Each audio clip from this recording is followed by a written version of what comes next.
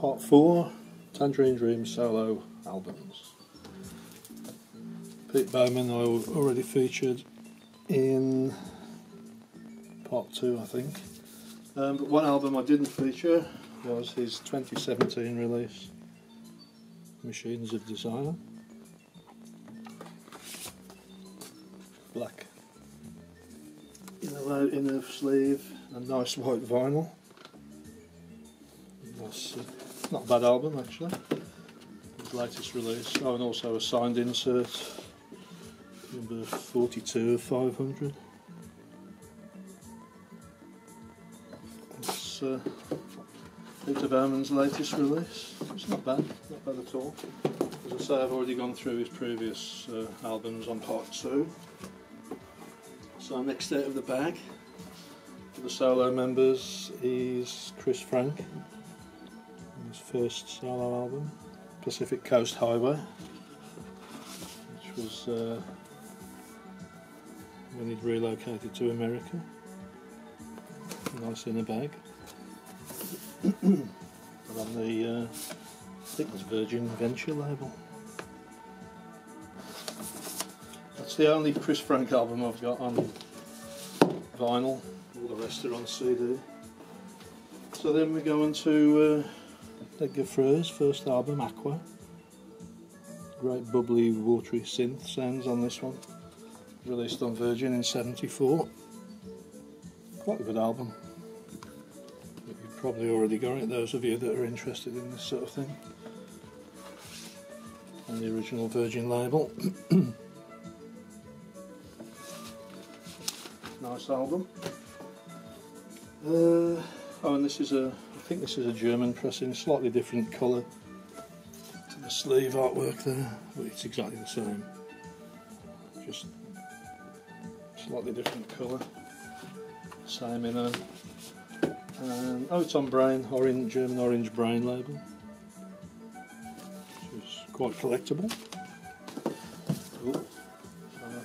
Aqua English and German versions. I think there's a slight difference on the inner sleeve, but it's to do with the writing and text. That's that. Next up is the excellent Epsilon in Malaysian Pale. Gorgeous artwork and photography, presumably by Monique Freur's, his wife.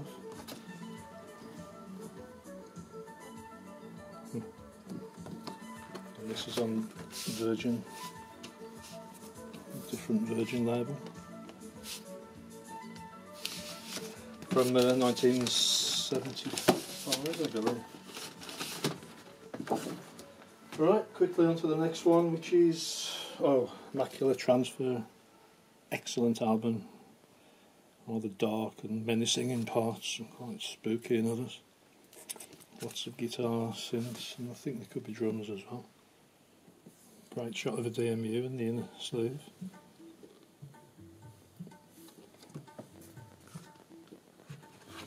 And this was on the Orange Brown label as well. Great album. Next up was Ages from about 77 or 78 I think. Again, it's a double album in its gatefold sleeve. Nice photography inside. On Virgin, I believe. Yeah, we've gone on to the green Virgin label by then.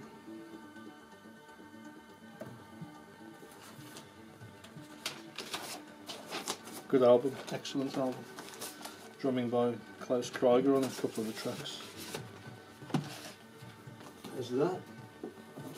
Oh, and this is I think this is an Italian issue with different. It's just got the text in green rather than blue. Exactly the same otherwise. With a nice inner sleeve. And it's on the. It's on Virgin. I'm not sure if it's Italian or German. It's like the original Virgin label. Next up is, I've pulled two out. One is called Electronic Dreams, which is a compilation on the Brain label, Rock on Brain,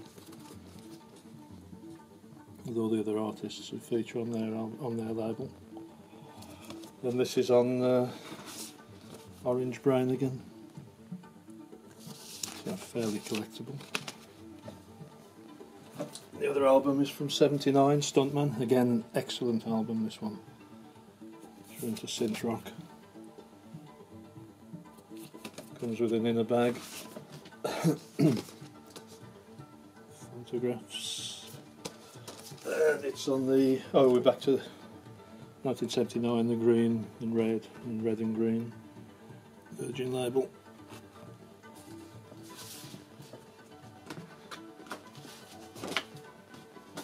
Put that back later. Another compilation, solo works, 74 to 79. I don't know if you can see that or if there's too much reflection. I want to really photograph from a different angle. And again, it's on, I think it's on German red and green labels.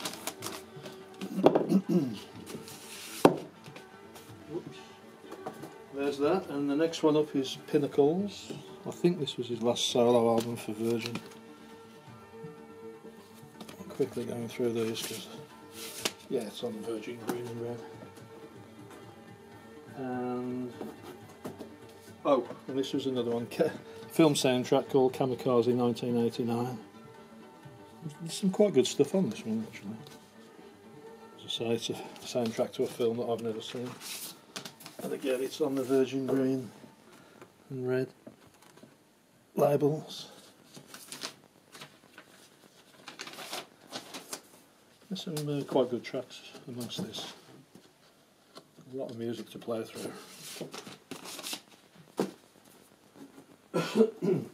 Right, now we move on to... Well, actually, this guy isn't connected. Harold Groskopf, I don't think he ever played for Tangerine Dream, to be honest. He's a drummer. He played for Ashra. But it's in the box, so it's on Sky Records. Good album, actually. Synth, drums and guitar. And again, another Harold Groskopf album, Ocean Heart. Nice sleeve. In fact, this is the one that's playing in the background. Not really connected with Tangerine Dream, no, those two. This one is, this guy, Michael Hernig, played with them live for a while in '75, I think. And this is his album, Departure from the Northern Wastelands. Another excellent album. I think it was on WA or Warner Brothers label. And it was released in about '78, I think, 1978. Michael Hernig. And he also released an album called Except One on the, I think it's on the Cinema label. I think he'd relocated to America by then. It's got a picture, it's got an inner bag and various photos and text. Quite a nice tan label. That's Michael Hernig, who was briefly with Tangerine Dream in '75. Oh, and I've got another copy of the same album, but it's Japanese with the Obi strip. Probably got an insert as well. Yes, it has. Can't. That's part of the album. Again, it's on the Cinema label, I think, but a Japanese pressing with an insert and text in Japanese. Put that back later. Next out is Steve Jolliffe, who played with the band in the late '60s and in '78 as well. This is a great album, really. Journeys Out of the Body, it's called. It's quite ethereal, with some text inserts. Good cover. What's this on? It's on the Nada or Nada Pulse label. Nice label, that. Great album. I did put a track from this on YouTube, from Journeys Out of the Body. I can't remember what it's called. The track's called Middle Dream State, I think. Really weird stuff. Another Steve Jolliffe album is Japanese Butterfly. Nice cover art. Again, it's on the Nada Pulse label, or is it Nada Pulse? I'm not sure. There we go. Japanese flavoured music on this one. Don't think it's as good as the previous album, but there we go. And another Steve Jolliffe, Beyond the Dream. I think this was on Amp Records from London. And there he is.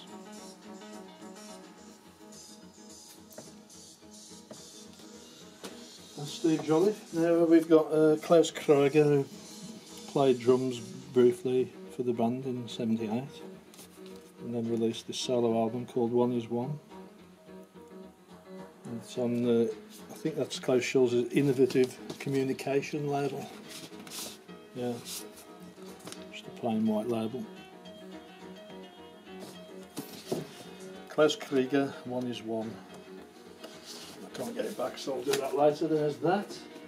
Oh, this is a recent release by the current members of Tangerine Dream, Cushioning and Schnauz, and it's called Synth Waves. It's quite a good album. I watched the first side. I think it's a brand new 2017 or 2016 release. I thought it was on coloured vinyl, but it's not. It's just usual normal black vinyl. A nice tan label. Not sure who the record company is. Good album. It's pretty good. Oh, and there's a free internet download as well. Now next up, we've Konrad Schnitzler was in the original Tangerine Dream back in 1970, and then left to have an extensive solo career. I mean, he's released dozens and dozens, maybe 100 odd albums. I've only got a few of his albums. This is quite a collectible one on the Egg label. And it's called, what is it called? Con. On the Egg label. He did produce some good stuff, although some of his stuff can be difficult to get into. But I've only got a few of his albums. I've got most of them on CD. Another one here, live in '77, without a proper sleeve. This one's called Conal. I'm not sure what label that's on. Another Konrad, it's the Consequence 2. I think this is on the Spanish label. It's an album with Wolf Sequenza. As I say, I've got most of this stuff on CD and not that much on LP. New Dramatic Electronic Music with Jen Ken Montgomery. With an inner sleeve. Yep. Which never seems to go back very well. So there's that. We next move on to Johann Schmerling, another member of Tangerine Dream from the late 70s to the early or mid 80s, I think. And this album's called The Zoo of Tranquility on Theta Records.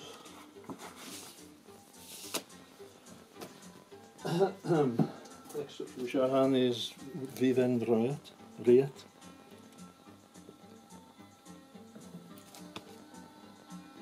Again, this is an import. I'm not sure which country it was released in. Probably Germany. Erdenklang. I think that's a German label. There's that. And probably one of his best albums was this one, Whiteout. Excellent album.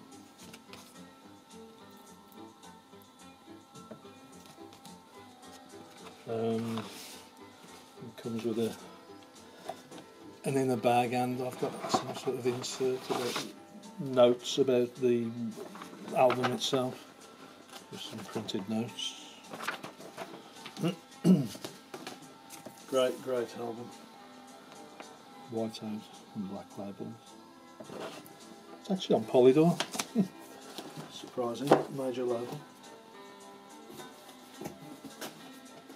And next we've got Klaus Schulz, but before we go on to him, there's this compilation called Cosmic Music on the, I'm not sure, was this on her record? Yeah, her record label back in the early 70s. Great artwork from MC Escher, or Escher I should say. It's a double album compilation with notes about the band pinned into the middle, which I can't actually open there that I want to.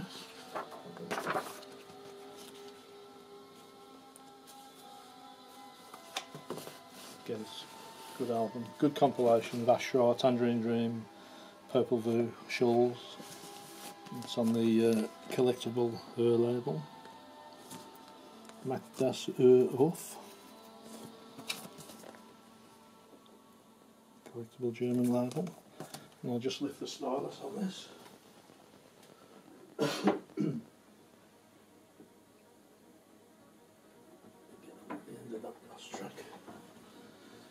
So that's a compilation album released mid-70s, I think it was. Quite rare to find now, hard to find. Down to Klaus Schulz proper, we've got this first release Erlicht. Not sure that means light, hazy light, dawn light, I'm not sure. Single album with a gatefold sleeve. Nice frosty looking photograph now. And this one's on the, again it's on the Her label. Which I can just get in there. Oh, it's got an insert as well, so it's, actually the insert must be quite collectible now, you just don't often see the insert. It's one-sided. I've got another version of it here on Clementine, I think that's a French label. Same artwork, same music, but different label. Issued it in France. Oh, look at that. Cosmic Music label. Yellow label. This time I will lift the needle.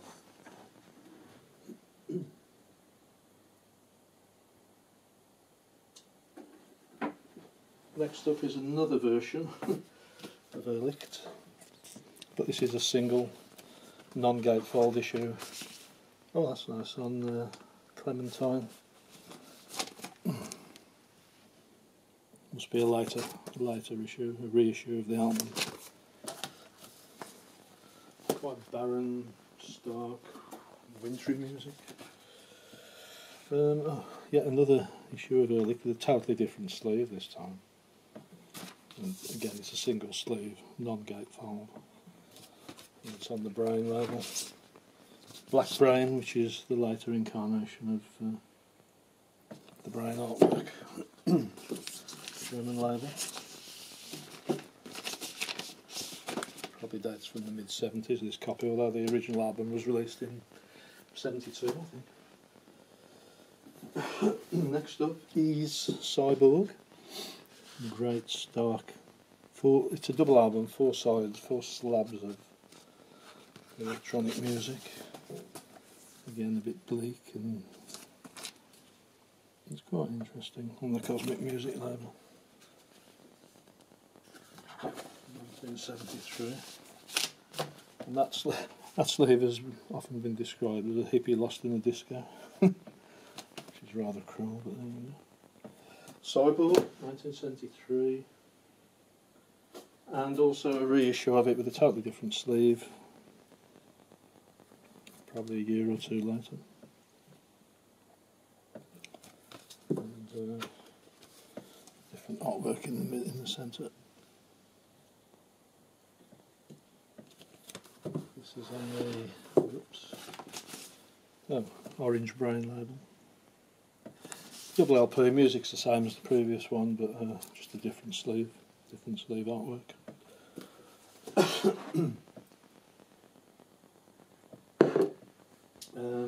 Next up is an excellent album called Picture Music. I think it was recorded in 73 and released in 75. A lot of these I bought at the time, when money would allow. But this is a great album, one of my favourites of his. Oh, it's on the Green Brain as well, which is quite collectible.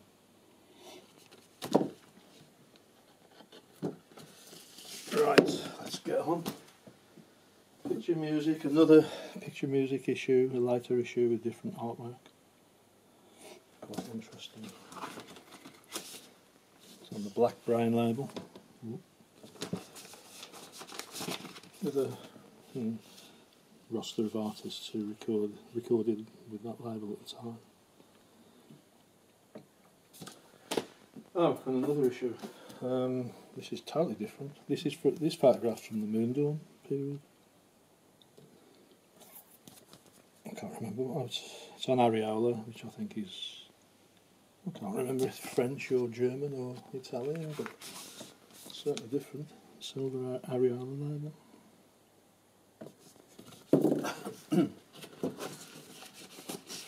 So there's that, 3 issues of picture music. Music's practically the same, I think it's all the same on all of them. And here we've got a compilation, Discover Cosmic, the Klaus Schulze sessions from the late 70s.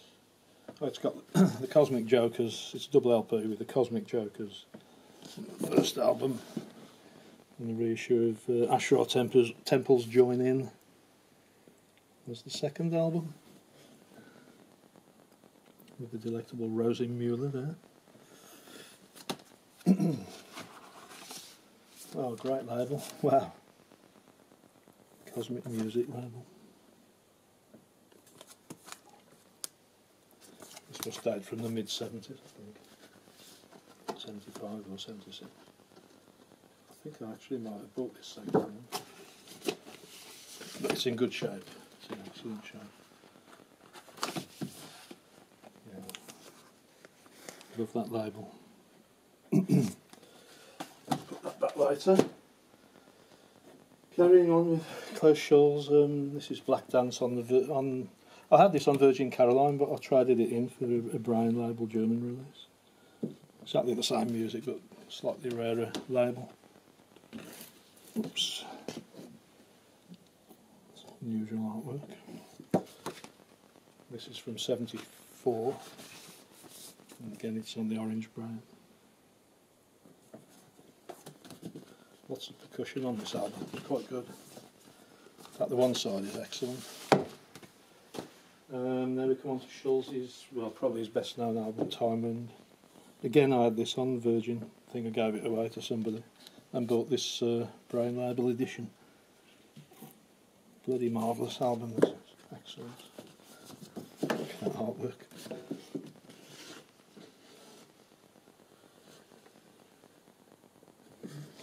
Excellent album. Oh, it's on the Green Brain, which is even more collectible. I didn't think the Green Brain went up to 75, obviously it did. So there's that, that's good. That's up to 75. Next is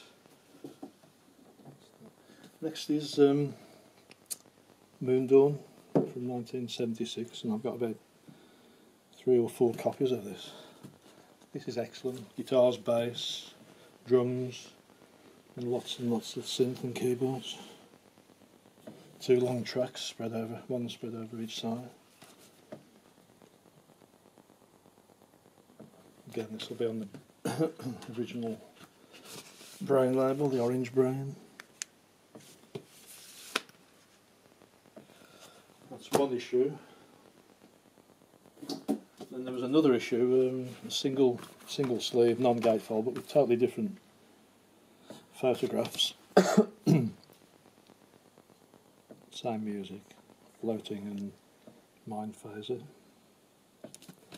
And this was on the, oh again, Areola label. Must have been licensed from Brain Records. Another single sleeve issue, back to the original photo of Moondawn, and this is a later Brain issue. It's not a gatefold, oh sorry, this is a Japanese. This is Japanese Orange Brain issue. Got no overstrip, but it has got the Japanese in her. The like a little advertising strip. It's all in Japanese, so I can't read that. It's all the bands that record for Brain. This is another Moondawn release, totally different. Black background label. I think this is quite effective, but it's not a gatefold. Just a single sleeve. Again, it's just got the same 2 tracks, but they are bloody good tracks. Oh, it's on the Isadora. I think that's French. Look at that for a label. Wow. Isadora. Someone's written "Play It Loud." I think it was me. It deserves to be played loud though. It's bloody excellent. Probably his best rock album. And oh my god, I've got another one. I didn't realise that. This is another Japanese copy of Moondawn. Schulz's Moondawn. So I've got 5 copies of this, and they're all different. I'm not going to get it out, but it's Japanese. It's got an insert. It's got a yellow Brain metronome label, which I've not seen before. But it's Japanese, so probably something to do with being licensed over there and to be issued over there. I think that's it for now. I'll have to continue Klaus Schulz's albums on the next part. So there we go. Cheers.